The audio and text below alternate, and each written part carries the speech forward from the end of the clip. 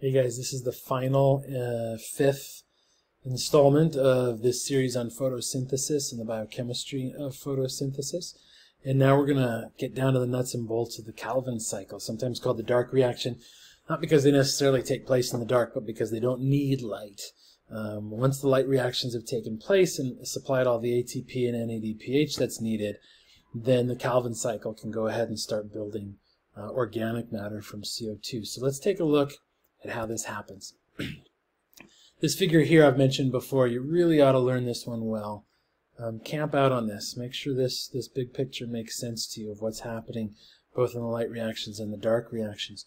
So we saw in the light reactions that really, as long as water is available, the energy from light can be used by photosystems 1 and 2 to generate ATP and NADPH that are necessary for the Calvin cycle. So what we want to see now is, how does the Calvin cycle then take this carbon dioxide, using the energy from ATP and the high energy electrons from NADPH to produce sugars? That's really what we're after understanding here. Now the Calvin cycle, the overall chemical reaction, it looks kind of complicated, but it's not too bad when you break it down. So slow down and take a look at this. We're going to take 3 carbon dioxide molecules, and we're going to convert them into something called a glyceraldehyde 3-phosphate. Now you're often taught that the Calvin cycle or photosynthesis produces glucose, and it in a sense does, but more directly it produces glyceraldehyde 3-phosphate. And if you've recently studied cell respiration, you might be wondering, wait a minute, where have I heard glyceraldehyde 3-phosphate before? That's a key intermediate halfway through glycolysis when we're breaking down glucose. So glyceraldehyde 3-phosphate is a great little precursor for biosynthesis, and it's very easy for the plant then to take 2 G3Ps and snap them together with a dehydration synthesis reaction and make a glucose molecule. So in a sense, we are making glucose, and starch and cellulose are made primarily from glucose. We are making glucose essentially, but it's really G3P that's being directly made. Now, to take 3 carbon dioxides and make a glyceraldehyde 3-phosphate molecule takes some energy. And that energy is going to come in the form of 9 ATPs and some electrons as well in the form of 6 NADPHs. Now, if you notice here, we're going to be consuming our ATP in a 3:2 ratio relative to our NADPH. So we're going to be using half again as much ATP as NADPH, thus necessitating a cyclic electron flow possibility in the light reactions. If that's not making sense, go back to the non-cyclic and cyclic electron flow videos that preceded this one and make sure that makes sense to you. And then the used up versions of ATP and NADPH, which would be ADP and phosphate and NADP plus, are both going to get recycled and become available for more rounds of the light reactions. So in summary, it's fair to say that the Calvin cycle uses ATP and NADPH to convert CO2 into sugar. That's kind of a nice, succinct statement for what the Calvin cycle is all about. But as you guys know by now, this little arrow right here is deceptive. It hides countless reactions. For my students that are first-year bio majors, I don't require you to know all the enzymes involved. There's one key enzyme that I'm going to have you learn. The rest of them you don't have to know. You don't have to know all the intermediates. But we are going to zoom in a bit on this arrow and see what that arrow actually represents. We're going to break it into 3 phases. The first is carbon fixation, which means taking CO2, inorganic carbon, and incorporating it into a pre-existing organic molecule. Then we're going to reduce it. We're going to add electrons from our NADPH and actually reduce those bonds. And then ultimately we're going to regenerate a carrier molecule. Right? This is a cycle, the Calvin cycle. It's not a linear path like glycolysis. It's more of a cycle like Krebs, the tricarboxylic acid cycle, or citric acid cycle, right? Where in Krebs, if you remember, we've got oxaloacetate that holds onto our 2-carbon acetyl group from our original glucose and sort of escorts it through all the steps. We're going to see that this molecule here, ribulose bisphosphate, it's a 5-carbon sugar with 2 phosphates on it, is our carrier of our CO2. And we're going to need to regenerate that carrier so it doesn't get consumed, because in the end, if it got consumed, this whole process would cost the cell more than it's gaining. And that wouldn't make any sense, right? So let's look at each of these three phases in kind of broad strokes. So in the phase 1, carbon fixation, we're going to take 6 carbon dioxides and we're going to attach them to 6 of these ribulose bisphosphate molecules. And when we do that, we're using one key enzyme called rubisco. Rubisco is arguably the most abundant protein on the entire planet and arguably the most important enzyme on the entire planet. Without rubisco, nothing as we know it on planet Earth can function. Ribulose bisphosphate carboxylase oxygenase. What does this enzyme do? It takes these 6 CO2s and adds each one to one of these 5 carbon ribulose bisphosphates, and then it breaks them apart. So if you add one CO2, let's look at it here. If you add a CO2, and I don't know why they drew the CO2s a little wonky instead of just double bonds on either side, but it's neither here nor there. You take a CO2, a single carbon, and you add it to this 5 carbon sugar, ribulose bisphosphate. Ribulose is 1, 2, 3, 4, 5 carbons. The bisphosphate, bis just means 2, phosphates on either end. We're going to covalently attach the CO2 to the second carbon, and then we're going to carry out a hydrolytic reaction by inserting water here after carbon number 2. And so when we break this bond right here, you see what we end up with. We snap it apart, and we end up with 2 identical 3 carbon molecules called 3-phosphoglycerate. Phospho because on third carbon, if our carboxyl group is number 1, we got 1, 2, 3. Third carbon has a phosphate on it. And glycerate is a 3 carbon molecule that has a carboxyl group at the end. So we're going to take 6 carbon dioxides, add them to 6 RUBPs using one enzyme. We're going to carry out 2 steps to make 12 of these 3-phosphoglycerate molecules, 3 carbons each. If the math isn't making sense, you got 6 carbons here. You've got 30 carbons here, 6 5-carbon RUBPs. There's 36, and we're going to break them into 12. After combining them, we're going to break them into 12 3-carbon molecules. So continued with 36. We can account for all of our carbons in this process.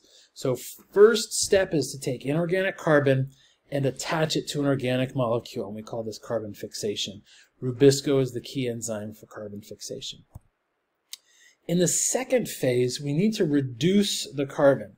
So 3-phosphoglycerate, ATE, could also be called 3-phosphoglyceric acid. If we go back here, it's called glycerate because this third, or in this case first carbon, is a carboxyl functional group. These do not represent high energy electrons, right? This is an oxidized form of carbon. It needs to be reduced. So we're going to actually add some high energy electrons to this and reduce this molecule further by converting it from 3-phosphoglycerate into glyceraldehyde 3-phosphate. Okay, so they're both 3 carbon molecules. They're still based on this glycer backbone of 3 carbons. They're both still phosphorylated, but we're going from glycerate to glyceraldehyde. Okay, let's go back and look at that again. Glycerate has a carboxyl functional group here. Glyceraldehyde, I don't have a slide for it, but you can picture, we remove this oxygen right here and replace it with a hydrogen. So this becomes an aldehyde. And that carbon to hydrogen bond requires a high energy electron pair. And therefore we are reducing, we're going to add those electrons from NADPH, and we are reducing this, literally in the electrical sense of adding electrons to the functional group. So step 1 is carbon fixation, attaching our CO2. Step 2 is converting our 12 3-phosphoglycerates into glyceraldehyde 3-phosphates. Now this takes a lot of energy. This is going to require 1 ATP and 1 NADPH for every 3-phosphoglycerate that we carry out, that we reduce through this conversion process. Lots of steps, lots of enzymes. My students don't need to know that. Just understand the basic principles. Now, having said that, if you're a visual person and it's really helpful for you to see the intermediate molecules and all the enzymes carrying out each step, you can find that in your textbook. You can find it online. It's very well established. Just know that if you study that, it's not for the sake of my exams. It's for the sake of you understanding how we got from our 3-phosphoglycerates to our glyceraldehyde 3-phosphates. Now, so far we're using ATP and NADPH in a 1-to-1 ratio, but we know from earlier conversations that we need more ATP than NADPH.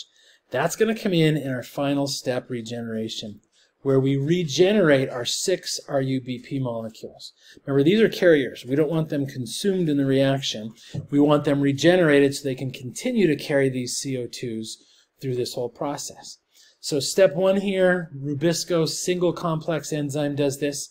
Step 2, regeneration, that was carbon fixation, sorry, not regeneration, step 2, it's reduction in step 2. Takes a lot of energy from ATP and a lot of electrons from NADPH. Now we've got this pool of 12 glyceraldehyde 3-phosphates. We're going to take 10 of those glyceraldehyde 3-phosphates, and we're going to rearrange them, recombine and rearrange them into 6 ribulose bisphosphates. Think about that. 10 glyceraldehyde 3-phosphates, 3 carbons each, that's 30 carbons. We're going to recombine and rearrange into 6 5-carbon ribulose bisphosphates, also 30 carbons. Okay, so we need to keep track of our math that way. That means, and that takes 6 more ATP, there's the additional ATP, thus necessitating cyclic electron flow in the light reactions. Down here, though, we stole 10 of these 12 in order to get our RUBP carriers back, which means our net yield from all 6 CO2s originally coming in is 2 glyceraldehyde 3-phosphates. And you're thinking, oh, what a ripoff. Let's do the math. 6 carbons from CO2, 2 3-carbon glyceraldehydes. 6 carbons. And in fact, very easily the cell can take these 2, snap them together into a glucose. 6 CO2s being converted to 1 glucose molecule. That is the Calvin cycle. It's a cycle because we've got a carrier that needs to be regenerated in the process. And the energy in the form of ATP and the high energy electron pairs from NADPH are all yielded ultimately from the light reactions. In fact, if you track the electrons that are now in our glucose molecule, the high energy electron pairs, there are 24 high energy electrons, 12 pairs, all of them originated in water. If that sentence that I just made, that statement doesn't make sense to you, or you can't see how that's justified, spend some time working your way backwards. The electrons necessary to combine all these carbons and hydrogens into a glucose, really, they all originated in water. How did that happen? Figure that out. Make sure that makes sense. All right, we just went through a lot in the Calvin cycle. Go back through each of these. Make sure each step makes sense. Again, if you need more visuals, like you need to see RUBP laid out again and how it's combined with CO2 to form, and then split to form the 12 3-phosphoglycerates, or in the second set of reactions during reduction, what are the steps, or in the regeneration, how did we take 10 of these G3Ps and convert them to 6 RUBPs? If your brain works in such a way that you need to see all that laid out, go through your book very carefully, one step at a time, and make sure that makes sense to you. I'm going to leave you with this figure at the end of our entire discussion here. Remember, this is a 5-video series. You probably shouldn't have started with this video. Hopefully you started with number 1, worked your way through the overviews, then into the 2 types of light reactions, both cyclic and non-cyclic electron flow, finally finishing here with the Calvin cycle, where CO2 is fixed and reduced into sugars in the plants. I hope this has been helpful to you guys. Please bring questions to me. We'll make time in class for questions. Don't just say, oh, well, gee, I don't understand. It's for somebody else. If you don't get it, let's figure it out, okay? This is important stuff, and understanding both cell respiration on the one hand and photosynthesis on the other, you've got basically the 2 most important sets of biochemical reactions for all of life on planet Earth. Right? 2 reverse reactions. One is the reverse of the other, and vice versa, right? And ultimately, all the energy comes from sunlight. All the electrons come from water. All the carbon comes from CO2 in the entire global cycle for these 2 processes. Hope this has been helpful. Good luck as you guys study. Look forward to seeing you soon.